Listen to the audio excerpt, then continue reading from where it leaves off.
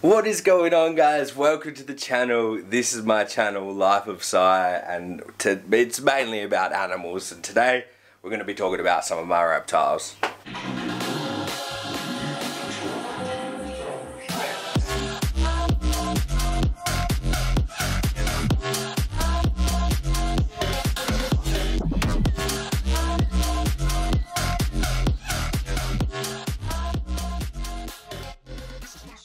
Today we're actually going to be going over some of the heating and the ideas that I have for this enclosure.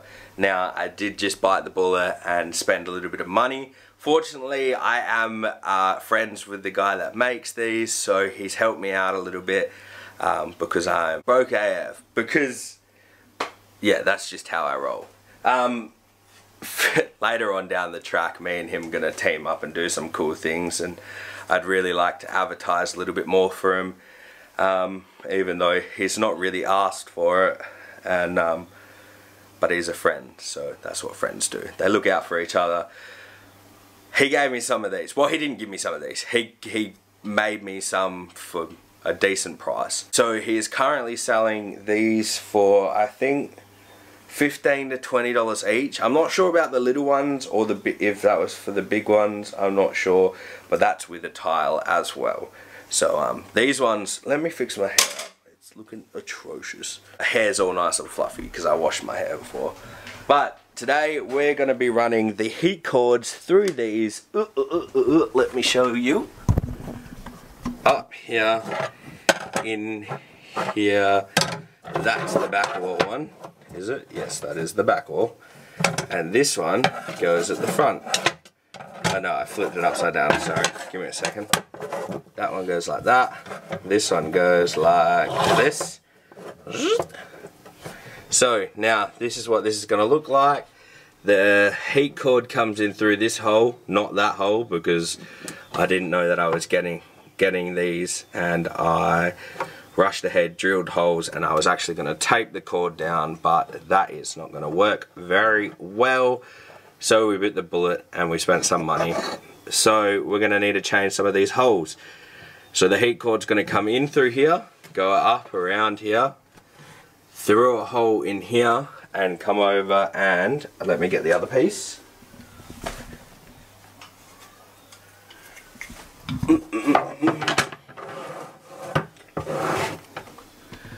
Join onto this enclosure here. Now, I don't know if you can see both. There is a hole that'll be just there, and it comes through, pops out into this one. Now, unfortunately, we're gonna have to modify these a tiny bit more and cut out the end of this one. So what I mean by that is this one here comes in. There is nothing blocking that from coming in. Goes through the wall, and then this one here is designed for the end of it to sit in it. Now we're just going to cut that out and then send the cord through the back wall, not through that hole, because like the other one, I pre-cut that one. So I'll explain it from the back. The heat cord goes in this hole here. The plug comes out here onto a thermostat. It comes out somewhere down here, that is the other hole there, and then it'll run down on the outside into this enclosure, and then run through there, run around here, go out, down to the next enclosure, through to the next one, and then down to the bottom one. Now there is 12 meters. We worked out that we need about 9 meters, so the excess on the outside here hopefully won't be a problem. We should have enough to do it with just the one 12-meter one. Now the 12-meter heat cord is the Reptile 100 watt, there it is, 100 watt, 12-meter long, 6mm thick heat cord. They come in the boxes and they're a cord and they heat shit. That's all you need to know. So that's what we're going to be running. So to put that in comparison to why I'm moving towards the heat cords, yes, they're a little bit more expensive, but I go through an absolute butt ton of these globes, and at $7, well, they're about $3 and something each, and I blow them all the time. especially because I'm moving them around all the time. So each one of these light bulbs runs anywhere from 40 to 80 watts. So these ones that are currently in here are the 60 watts. So we're talking 240 for all 4 of them. The bottom one's not plugged in, but the globe is in there, just because there's nothing in it. I thought that I would just not run it.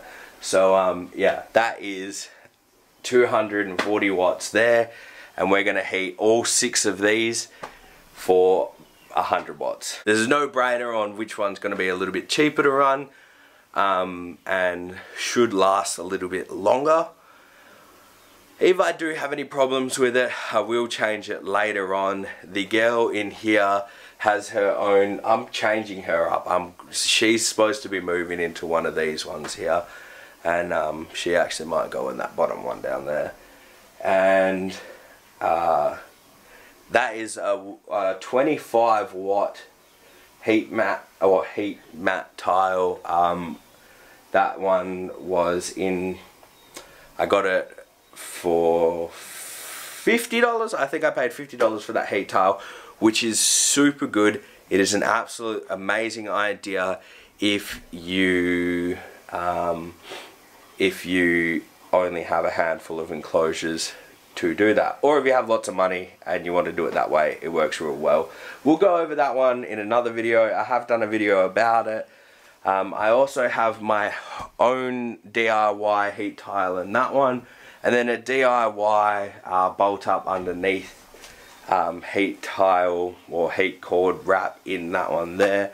And I also have heat cord in my incubator as well. So I'm starting to get the hang of it, and we'll figure out the tricks to it. So yeah, I'm going to get on cracking with this, see how we go, mark out some holes, figure out where I got to drill my holes, and then probably have to drill them again because I didn't double check it. So measure twice, cut once, or just don't measure at all and cut 4 times. I don't know.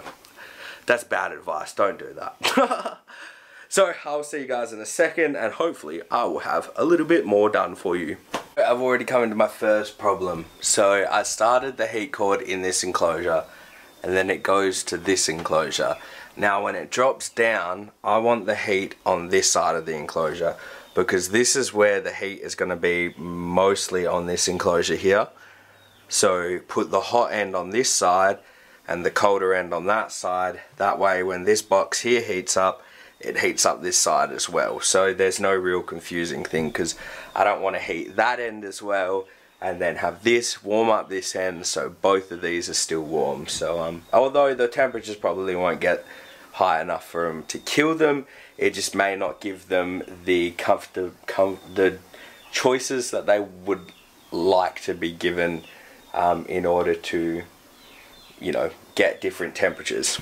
So I'm going to suggest that you guys plan your routes. So sorry, I can't really figure out where to hold the camera because of the lighting. Plan your route. So what I'm going to do is I'm going to take the cord completely out again, start it in this enclosure, it'll go through this one, drop down into this one, and then from this one I'll cross over to the other side, do that one and that one. I haven't put the divider in it yet. And then when I go to the bottom, it'll be on that side. That way there's only one crossover where I waste quite a bit of the heat cord on the back. So by planning its journey, I will show you the back. The journey of it coming out of this one here, or it going in this one to the next enclosure. So in order for me to make what I've done work, it goes in here to, it comes out of this one here, and then it would have to travel from there to here to start the next one.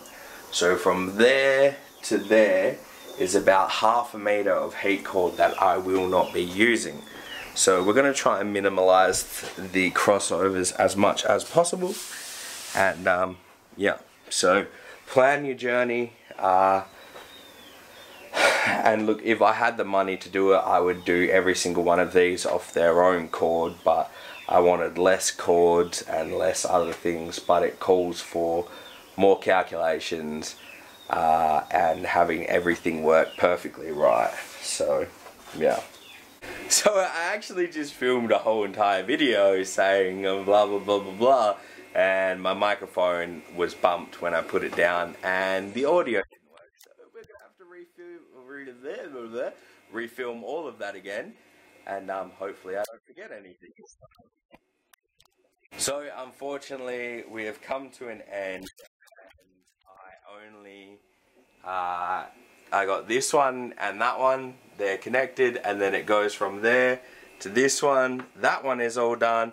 From this one to that one's done to that one, and then I will show you what the back looks like. So it starts here. It goes through this enclosure into the next one, and the heat tile there comes out here, goes from here, comes down there. That is the big heat tile.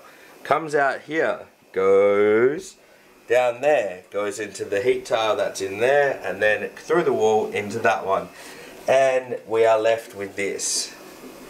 So unfortunately that is not long enough to do the last one. So we lost about 2 meters. There's about 40 centimeters there, and then maybe a meter and a bit there. So yeah, close to about 2 meters of lost cord. But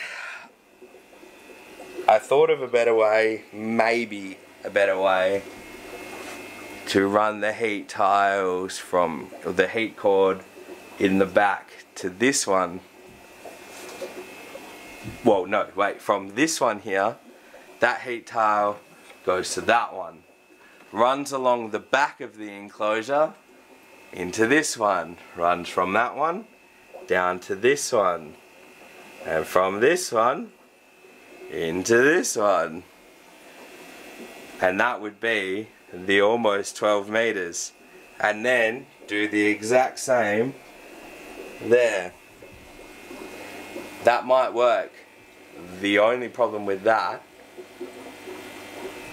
is I've just done all of this for completely nothing. So we will see what the go is. I just put a drill bit into my leg. That hurt a lot. Unfortunately, that seems like the better idea, but fortunately I have heat cords everywhere. There's another 2 12-meter ones there, so that's 24 meters of heat cable. There's a brand new one in this box, which is actually from Aqua One. These ones are from Reptile One, these are Aqua One, same bloody things, and apparently the heat cables are exactly the same. The funny thing about this is this one here was cheaper. The 25 watt heat cable was only $14.50, but I got it for like $11 or something. So that was cool, and I was like, I'll just buy it. So worst case scenario, this one is a meter long. That doesn't even seem right. So 25 watts for 1 meter long, or you've got 100 watts for 12 meters. Whatever, I don't even care. I'm not sure how they work these things out, and that's not really my business. So yeah, there's also heat cables in there, so if we run out of heat cable we can always just add a little bit more. It's just a bummer. I don't really want to be wasting any of the heat cord, and then having all of that extra heat cord not usable is a bit of a waste. So yeah, we will have to see what the plan is. Maybe we'll just run it like this, silicone it in, and if we want to take everything out, just a quick razor blade will pull out the silicone and pull all of the cable out, and we can restart it again at a later date, which I think I might do, because I don't want to really undo all of that. So we'll have to wait until tomorrow to plug it all in and see how it works. Give the vibs a little bit of a clean up, because there's quite a bit of dirt in them, quite a bit of sawdust, and yeah. So I don't know if I'm going to end this video here or I'm going to run through to tomorrow. So just in case, take it easy, stay awesome, And remember, you can't fail if you try. See you later.